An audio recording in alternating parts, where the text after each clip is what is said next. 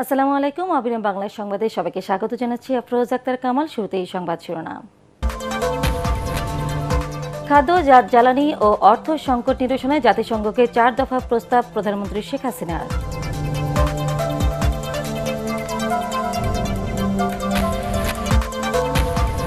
সিলেটে বন্যায় তলিয়ে গেছে 200 কিলোমিটার সড়ক, ছাতকে প্লাবিত হাসপাতাল।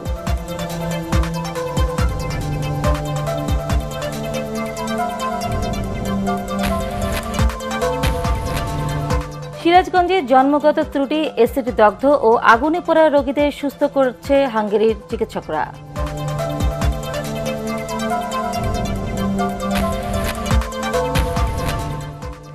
এবং লন্ডনে জানাজা সম্পন্ন সাংবাদিক গাফফার চৌধুরীর মরদেহ দেশে আসছে বৃহস্পতিবার।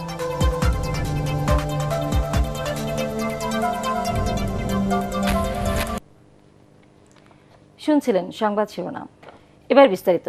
বিশ্বব্যাপী খাদ্য, জ্বালানি ও অর্থ সংকট নিরসনে জাতিসংঘকে 4 দফা প্রস্তাবনা দিয়েছেন প্রধানমন্ত্রী শেখ হাসিনা। জাতিসংঘের এই সংক্রান্ত global crisis response group GCRG'র virtual প্রথম বৈঠকে তিনি প্রস্তাবনা দেন। এতে প্রধানমন্ত্রী বলেন, ইউক্রেন যুদ্ধ এমন এক সময় এসেছে যখন এই বিশ্ব করোনা মহামারী থেকে পরিত্রাণ পেতে লড়াই করে চলেছে। এরই মধ্যে অস্থির অর্থনীতিতে বড় ধরনের চাপ তৈরি করেছে এই যুদ্ধ। সংকট মোকাবেলায় G7, G20, OECD এবং আন্তর্জাতিক আর্থিক প্রতিষ্ঠানগুলোর কার্যকর ও সমন্বিত ভূমিকা কামনা করেন শেখ হাসিনা। তিনি বলেন, পণ্যের ক্রমবর্ধমান মূল্য নিয়ন্ত্রণে অবিলম্বে বিশ্বব্যাপী লজিস্টিক ও সরবরাহ লাইনের বাধা দূর করতে হবে। We must strengthen global solidarity and adopt a well-coordinated response. The G7, G20, OECD and international financial institutions have a crucial role to play. The immediate need is to address disruption of global logistic and supply chain. This will help control the rising commodity price. There must also be targeted international support to revitalize global trade and export earnings, especially of the LDCs and other vulnerable countries. পাহাড়ি ঢল ও প্রবল বৃষ্টিতে সুনামগঞ্জ এবং সিলেটে বন্যা কবলিত মানুষের দুর্ভোগ ক্রমেই বাড়ছে। পানিতে ডুবে যাওয়ায় বিঘ্নিত হচ্ছে সুনামগঞ্জের ছাতকের কৈতিক 20 শয্যা স্বাস্থ্যকেন্দ্রে চিকিৎসা কার্যক্রম। এদিকে সিলেট নগরীতে পানি কিছুটা কমলেও সার্বিক বন্যা পরিস্থিতি অপরিবর্তিত রয়েছে। নগরীর বেশ কয়েকটি এলাকায় 1 সপ্তাহ ধরে গ্যাস ও বিদ্যুৎ বন্ধ রয়েছে। সুনামগঞ্জ থেকে পঙ্কজ দে এবং সিলেট প্রতিনিধি শাহ মুজিবুর রহমান জকনের পাঠানো তথ্যচিত্র নিয়ে আরো জানাচ্ছেন বিপ্লব রায়। বন্যার পানিতে এভাবেই ডুবে আছে সুনামগঞ্জের কয়েকটি এলাকা। তাই রাস্তায় যানবাহন চলাচল বন্ধ। ঘরবাড়িতেও পানি ওঠায় চলছে না মানুষের স্বাভাবিক জীবনযাত্রা। অনেকে নিজের ঘর ছেড়ে পরিবার নিয়ে আশ্রয় নিয়েছেন উঁচু এলাকায়। ছাতকের কৈতকে 20 শয্যা বিশিষ্ট স্বাস্থ্যকেন্দ্রে পানি ঢুকে পড়ায় দুর্ভোগের শেষ নেই রোগী ও চিকিৎসকদের।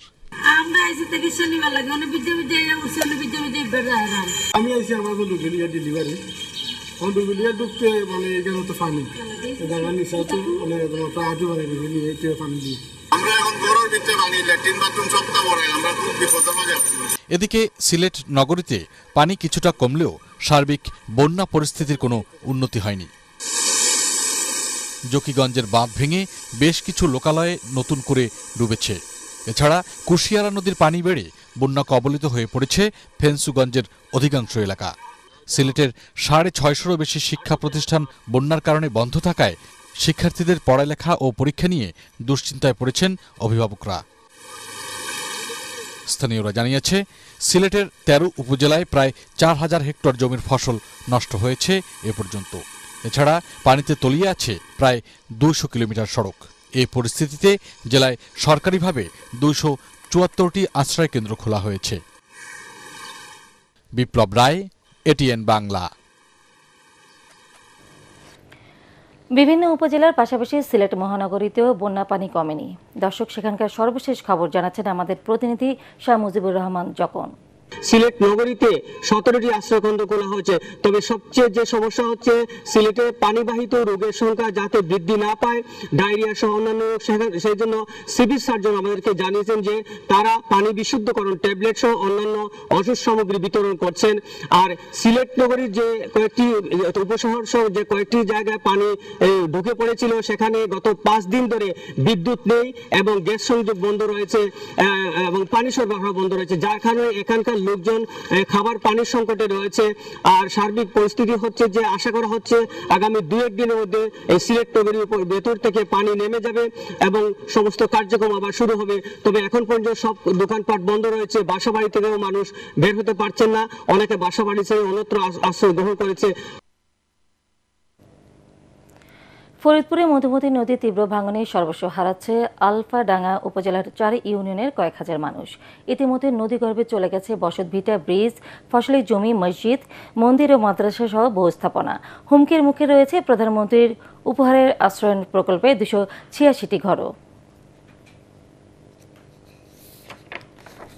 একটি বড় প্রজেক্ট সরকারের বিবেচনাধীন রয়েছে, শীঘ্রই সেই প্রজেক্টের কাজ শুরু হবে।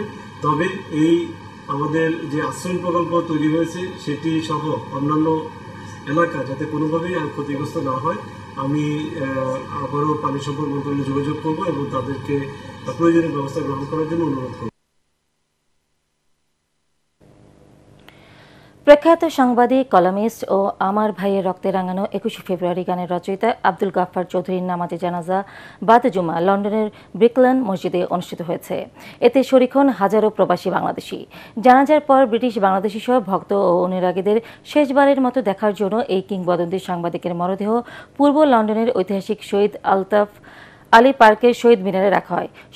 সব প্রক্রিয়া শেষে আব্দুল গাফফার চৌধুরীর মরদেহ আগামী সপ্তাহে বিমান বাংলাদেশ এয়ারলাইন্সের ফ্লাইটে ঢাকায় পাঠাতে ব্যবস্থা নেওয়া হচ্ছে বলে জানান যুক্তরাজ্যে নিযুক্ত বাংলাদেশের হাইকমিশনার সাইদা মুনা তাসনিম। লন্ডনের স্থানীয় সময় বৃহস্পতিবার বার্নেট হাসপাতালে মারা যান আব্দুল গাফফার চৌধুরী।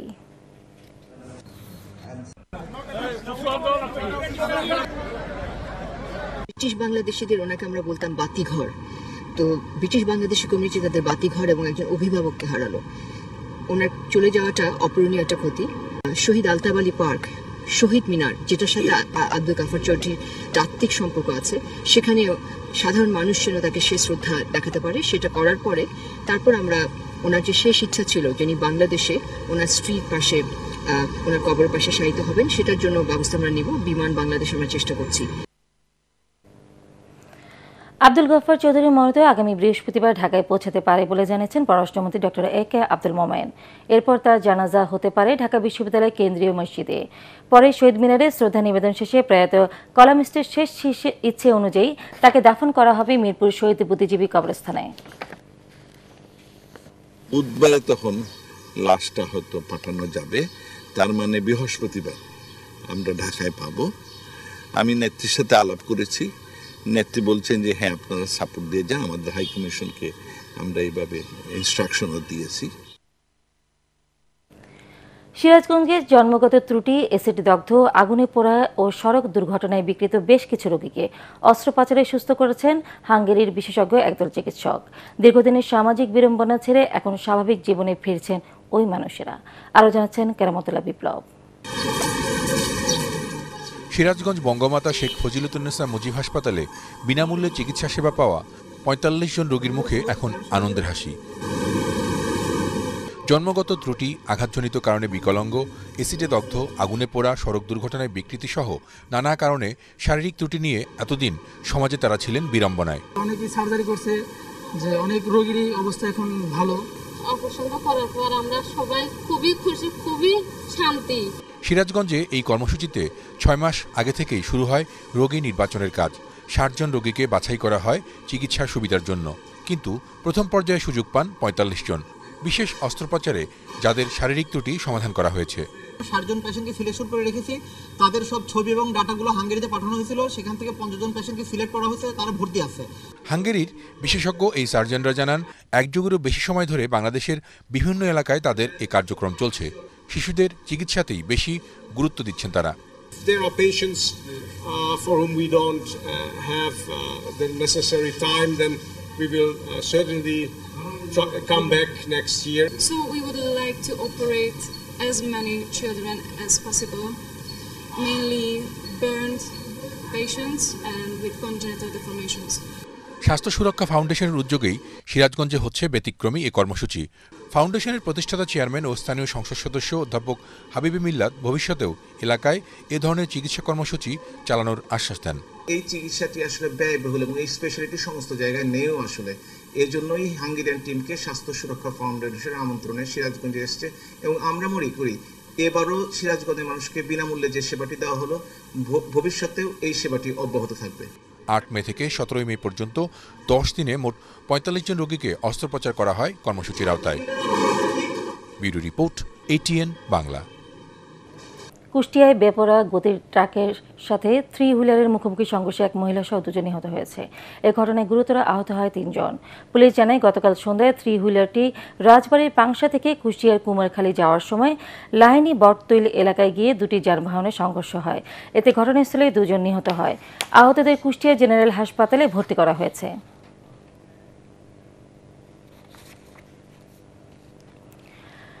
দেশের অন্যতম মহাকাশ বিজ্ঞানী ও দুর্যোগ পূর্বাভাস বিশেষজ্ঞ ডক্টর AM চৌধুরী বার্ধক্যজনিত কারণে মারা গেছেন। ইন্না লিল্লাহি ওয়া ইন্না ইলাইহি রাজিউন। বৃহস্পতিবার সন্ধ্যায় ধানমন্ডির নিজ বাসভবনে মারা যান তিনি।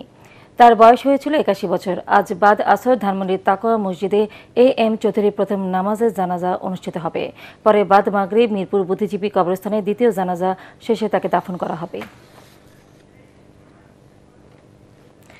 ধানমন্ডি ৩২ নম্বরে জাতির পিতা বঙ্গবন্ধু শেখ মুজিবুর রহমানের প্রতিকৃতিতে ফুল দিয়ে শ্রদ্ধা জানিয়েছেন সমাজ কল্যাণ মন্ত্রণালয়ের নতুন সচিব মোহাম্মদ জাহাঙ্গীর আলম। বৃহস্পতিবার অতিরিক্ত সচিব থেকে পদোন্নতি পেয়ে ওই মন্ত্রণালয়ের সচিব হন তিনি। ধানমন্ডি ৩২-এ শ্রদ্ধা প্রদর্শনের সময় তার সাথে ছিলেন মন্ত্রণালয় ও বিভিন্ন বিভাগের কর্মকর্তাবৃন্দ।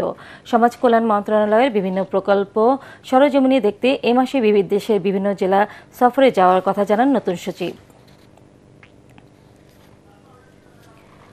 আন্তর্জাতিক সংবাদ।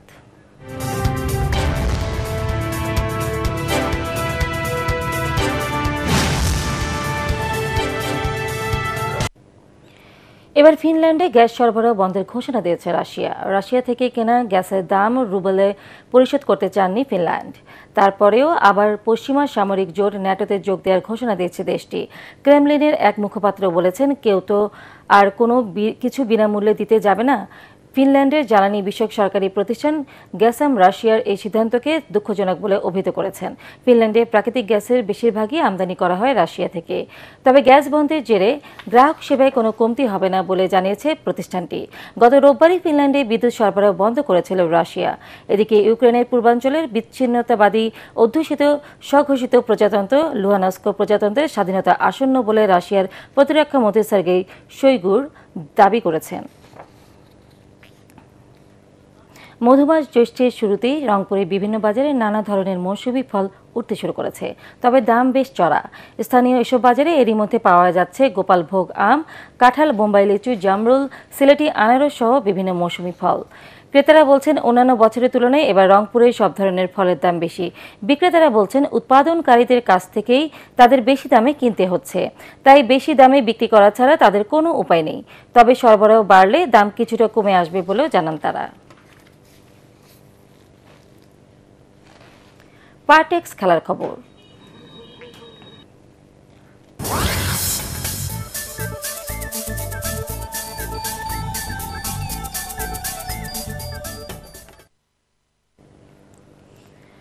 ফ্রেঞ্চ ক্লাব PSG-কে বিদায় জানাচ্ছেন আর্জেন্টিন তারকা অ্যাঙ্গেল ডি মারিয়া। রাতে মেটোজের বিপক্ষে ম্যাচ দিয়েই ফরাসি ক্লাবের সাথে 7 বছরের সম্পর্ক ছিন্ন করতে চলেছেন এই উইঙ্গার।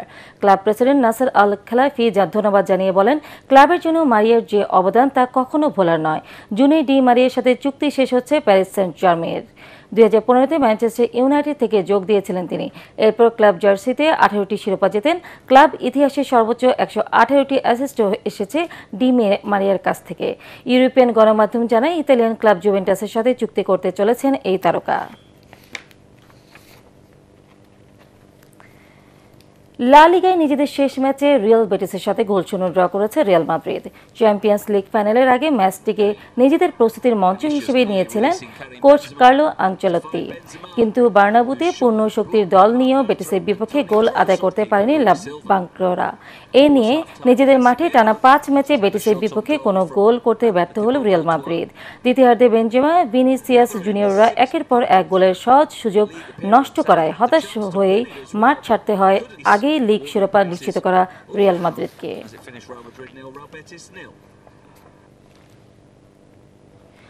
চট্টগ্রাম টেস্টে শ্রীলঙ্কার সঙ্গে সমান তালে লড়াই করলেও ঢাকার টেস্ট বাংলাদেশের জন্য অনেক চ্যালেঞ্জিং হবে বলে মনে করেন বাংলাদেশ ক্রিকেট বোর্ডের সভাপতি নাজমুল হাসান পাপন। তাছাড়া বর্তমান রাজনৈতিক সংকটে শ্রীলঙ্কা এশিয়া কাপ আয়োজন করতে না পারলে বাংলাদেশ স্বাগতিক হতে চায় বলেও জানান পাপন। শেখ কামাল ধানমন্ডি ক্লাব প্রথমবার ঢাকা প্রিমিয়ার ক্রিকেটের শিরোপা জেতায় আয়োজিত সেলিব্রেটিং ক্রিকেট উইথ ফ্রেন্ডস অনুষ্ঠানে এসব কথা বলেন বিসিবি সভাপতি। আরও জানাচ্ছেন পরাগ আরমান। চট্টগ্রামে প্রথম টেস্টে শ্রীলঙ্কার সঙ্গে চোখে চোখ রেখেই লড়াই করে বাংলাদেশ। বাঘ সিংহের লড়াইটি ছিল শেয়ানে শেয়ানে, তাই সেই টেস্টে কোনো দল জয় পায়নি, ড্র হয়েছে। সামনে ঢাকা টেস্ট, দলের অপরিহার্য কয়েকজন খেলোয়াড় ইনজুরির কারণে খেলতে পারছেন না এই টেস্টে, তাই ম্যাচটি বাংলাদেশের জন্য চ্যালেঞ্জিং হবে বলে মনে করেন বিসিবি সভাপতি। ওভারঅল পারফরম্যান্স ঠিক আছে, কিন্তু সাথে সাথে এটাও মনে হয় যে ঢাকাটা একটু আরো মোর চ্যালেঞ্জিং হবে বলে আমার ধারণা, কারণ ঢাকার উইকেট ইজ আনপ্রেডিক্টেবল। আগামী আগস্ট মাসে এশিয়া কাপ ক্রিকেট আয়োজন করার কথা রয়েছে শ্রীলঙ্কার, কিন্তু বর্তমানে নানা দুঃসময়ের মধ্য দিয়ে যাচ্ছে এই দ্বীপ রাষ্ট্রটি। এই অস্থির পরিস্থিতির মধ্যে সেদেশে এশিয়া কাপ আয়োজন অসম্ভব হলে বিকল্প ভেন্যু হতে চায় বাংলাদেশ। এশিয়া কাপ মানে এসিসিরও আইসিসিরও অলমোস্ট অনেকেই যাচ্ছে, সবাইকে ইনভাইট করা হয়েছে, তো আমি এবার দেখছি যাচ্ছে। এখন এই সময়টায় এটা নিয়ে কথা বলা আমার মনে হয় আমাদের উচিত হবে না। যদি এটা চেঞ্জ হয় তবে ডেফিনেটলি ফার্স্ট চয়েস তো থাকবে বাংলাদেশি। এদিকে নুরুল হাসান সোহানের অবিস্মরণীয় পারফরম্যান্সের কারণে সদ্য সমাপ্ত ঢাকা প্রিমিয়ার ক্রিকেট লিগের শিরোপা জিতেছে শেখ কামাল ধানমন্ডি ক্লাব। প্রথমবারের মতো চ্যাম্পিয়ন হওয়ায় এক জমকালো অনুষ্ঠানের মাধ্যমে খেলোয়াড়দের সম্বর্ধিত করে ক্লাবটির পৃষ্ঠপোষক প্রতিষ্ঠান বসুন্ধরা গ্রুপ। সেই সঙ্গে সোহানকে 25 লাখ টাকা আর্থিক পুরস্কার দেওয়ার ঘোষণা দেয়। এছাড়া দলের বাকি খেলোয়াড়রা পাবেন 5 লাখ টাকা করে অর্থ পুরস্কার। আমি বসুন্ধরা গ্রুপের পক্ষ থেকে অ্যাজ এ প্রেজেন্টেশন কিংবা অ্যাজ এ ইন্সপিরেশন যেটি বলা হোক, তাকে আমি 25 লাখ টাকা দেওয়ার ঘোষণা দিচ্ছি। যত খেলোয়াড় সবাইকে 5 লাখ টাকা করে প্রাইজ মানি কিংবা ইনসেন্টিভ আমি ঘোষণা করি। এ সময় শেখ জামাল ধানমন্ডি ক্লাবের সভাপতি সাফওয়ান সোবহান এবং বিসিবির কর্মকর্তারা উপস্থিত ছিলেন। পরাগ আরমান, এটিএন বাংলা, ঢাকা। শেষ করার আগে সংবাদ শিরোনাম আরেকবার। খাদ্য, জ্বালানি ও অর্থ সংকট নিরসনে জাতিসংঘকে 4 দফা প্রস্তাব প্রধানমন্ত্রী শেখ হাসিনা।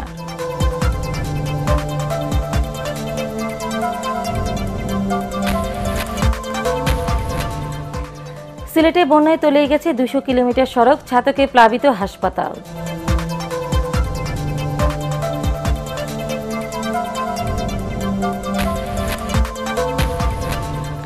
সিরাজগঞ্জে জন্মগত ত্রুটি, এসিড দগ্ধ ও আগুনে পোড়া রোগীদের সুস্থ করছে হাঙ্গেরির চিকিৎসকরা।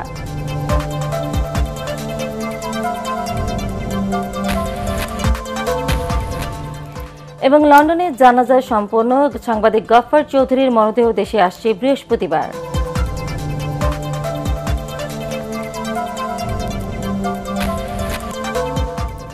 পরবর্তী সংবাদ দেখার আমন্ত্রণ জানিয়ে এখনকার মতো শেষ করছি। করোনা ভাইরাস থেকে নিজেকে সুরক্ষিত রাখতে মাস্ক পরুন এবং বারবার হাত পরিষ্কার করুন। এটিএন বাংলা সংবাদ ইউটিউবে দেখতে ব্রাউজ করুন youtube/ATN Bangla নিউজ। ধন্যবাদ সবাইকে।